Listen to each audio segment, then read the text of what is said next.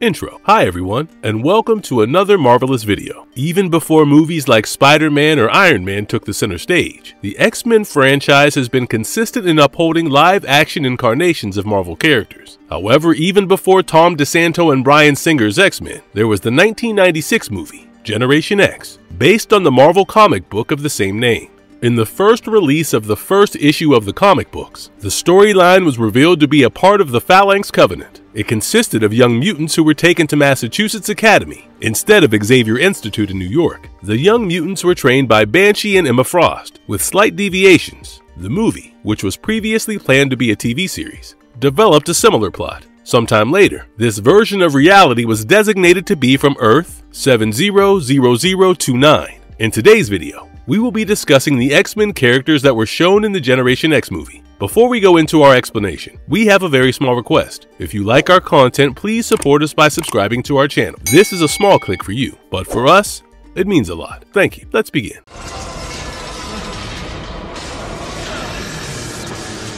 1. Emma Frost. We are all familiar with Emma Frost, who made her first comic book appearance in X-Men issue 129, and this was her first live-action portrayal, played by actress Finola Hughes. Emma Frost was the headmaster of Xavier's School for Gifted Youngsters. Generation X revolved around a world hostile to mutants. Any unregistered mutant would be taken into mutant concentration camps, where they would be introduced to various means of torturing. While authorities sought to capture mutants, Emma Frost, along with Banshee, sheltered them and educated them about ways to control their powers. In the movie, when Jubilee was detained, Emma and Banshee arrived at the police lockup to free the young mutant. She used her powers of hallucinokinesis to appear as mutant handling agents tasked to take the mutant to the concentration camp. Soon, Jubilee was freed and taken to Xavier Institute. Emma was rather a strict headmistress, not entertaining any nonsense from her students. However, she was supportive, and in the final battle, she worked with her students to defeat the villain, Russell Tresh. The powers and abilities of Emma Frost from the Generation X movie were quite similar to the ones we are familiar with.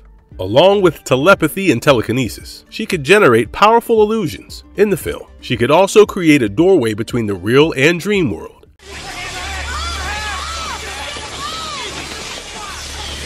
2. Jubilee. Next we have Jubilee, a young mutant capable of greeting fire blasts. In the comics, she was introduced in 1989's Uncanny X-Men issue 244, and Generation X was also her first live-action appearance. Played by Heather McComb, Jubilee was introduced as a young teenager playing video games in a video arcade, when Russell Tresh began tampering with her mind. Being compelled to play games incessantly, she soon attracted unwanted attention from the guards. Now, Jubilee was a level 3 mutant, and all the stress, anxiety, and fear caused her mutant powers to manifest, causing a huge ruckus. Soon, she was handed over to the police and kept in lockup for not being a registered mutant. Her mother pleaded to the officers, stating how it was the first time they found out about her mutant abilities, and there had been no such instances before, but it was futile. Fortunately, Emma and Banshee arrived to rescue her before the authorities took her to mutant concentration camps. Jubilee was next taken to the Xavier School, where she found more young teenagers like her. After an initial phase of bullying, she was befriended by everyone, with Angelo being her best friend. The two of them discovered the Dream Machine in their residential mansion and intended to use it for their purposes.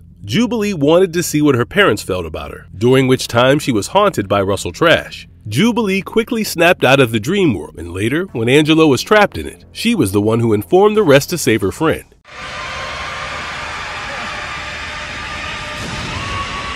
3. Sean Cassidy / Banshee. In Generation X, Sean Cassidy, aka Banshee, was the co-headmaster of Xavier's School for Gifted Youngsters.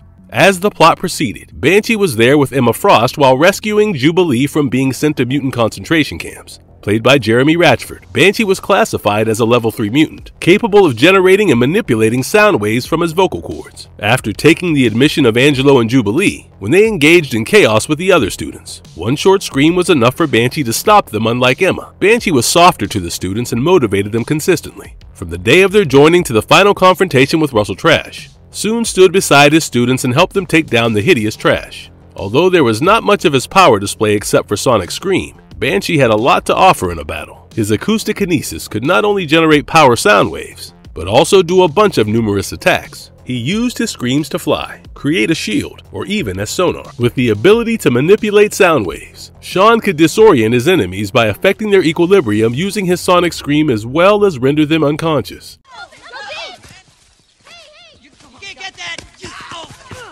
4. Angelo Espinosa/Skin. Played by Agustin Rodriguez, Angelo Espinosa, aka The Skin, was showcased as one of the newest admissions to the Xavier School for the Gifted, along with Jubilee. Unlike all the ruckus faced by Jubilee, Angelo was sent to the school by his parents. Similar to the comics, Angelo's mutant genes gave him the capability to stretch his skin and limbs. It's quite like Reed Richards of the Fantastic Four. He was also showcased as a genius with computer software and encrypting codes, following his training with the other students. Angelo was the one who hacked the systems to find the Dream Machine. Once he transcended into the dream world, he tracked to find his crush, during which he met Russell Trash. Angelo proved to be rather gullible to Trash, who used him to rescue his unconscious body from the asylum and gain back his former self. Trash rewarded Angelo by restraining him, seeking to take away his brain. However, before it could happen, Jubilee, along with the rest of Generation X, arrived to save Skin. At the end of the final battle, Skin showcased his powers as well as his bravery.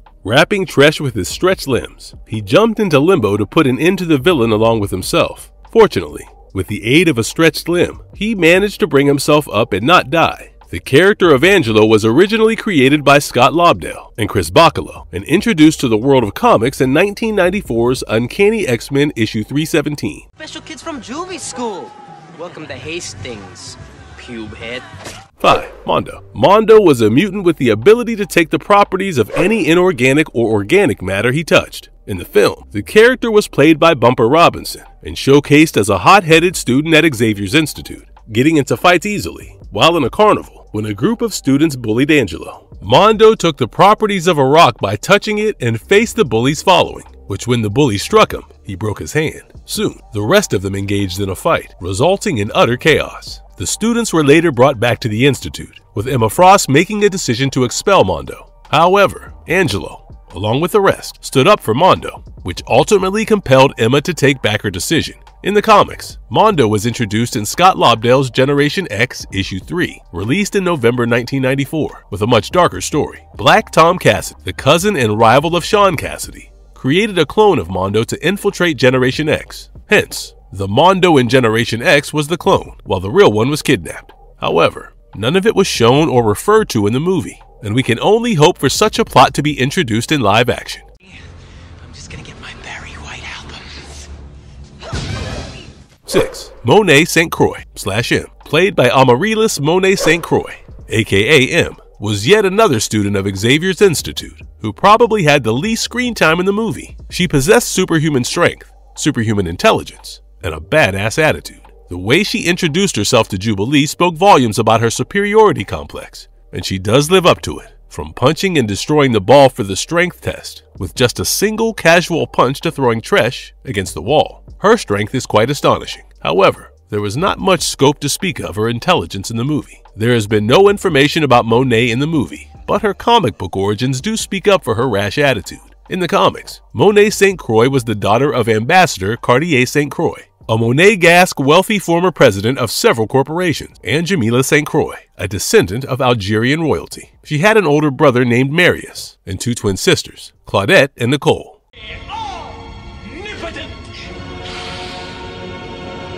7. Russell Trash. Next, we have the main antagonist of the movie, Russell Trash, who had no comic book counterpart.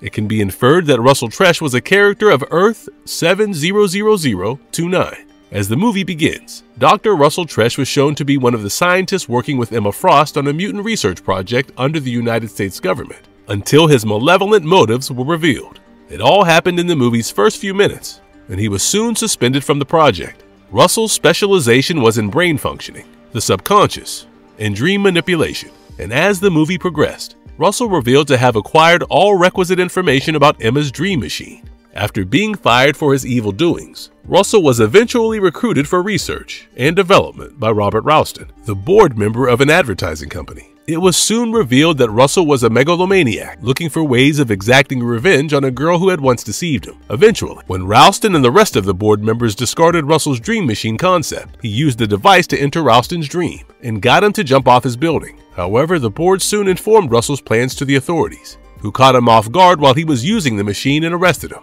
All of this happened when Russell was in the dream realm, and hence, when they disconnected him, his consciousness was trapped in the dream world. During this period, he met Angelo, who was also in the dream world and convinced him to rescue his body and get him connected to the device to get his consciousness back. The plan worked, but Angelo was double-crossed, and as Russell was about to vivisect his brains, all the members of the Generation X arrived. Now, Russell was a normal human being, but his repeated visits to the dream realm gave him psychic control over the dream dimension. After a long fight, Russell is defeated, and his consciousness is trapped in the dream world for eternity. 8. Arlie Hicks / Buff. Arlie Hicks, aka the Buff, was also one of the original characters from the movie. Played by Suzanne Davis, Arlie was a friendly girl but extremely introverted. She possessed enhanced muscle structure, which was the main source of her insecurity. Arlie refrained from revealing her physique and wore fully covered clothes to avoid criticism. However, she eventually developed a mutual attraction for Refrax. During the final battle, she assisted other members of Generation X to rescue Skin from the dream dimension. 9. Kurt Pistorius / Refrax. Last but not least, we have Kurt Pistorius, aka Refrax, who was yet again an original character created for the movie. Kurt was a mutant student at Xavier's Institute and possessed the ability to project energy beams from his eyes. Towards the end of the movie, he also gained the ability to see through solid objects. Kurt was more of a class clown and Mondo's best friend. From passing comments in class to mocking newcomers, Kurt had all the skills to irritate his fellow students and teachers. However, he does have a sense of responsibility for his actions, and it can be observed that he was cautious about his actions and repercussions. He was there during the final battle against Tresh in the dream dimension.